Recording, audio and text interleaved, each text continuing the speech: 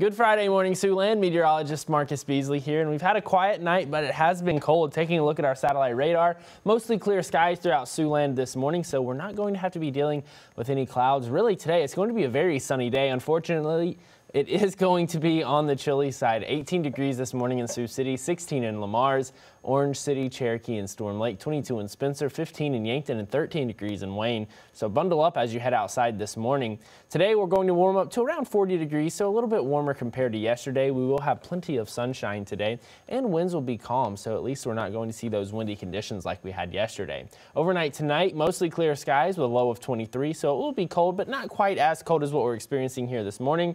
Winds will be a bit breezier out of the south at 5 to 10 miles per hour, but all in all, not too bad of a next 24 hours. It will be on the colder side. It does look like temperatures are going to warm up nicely this weekend, but it does look like we are going to see those temperatures drop once again next week.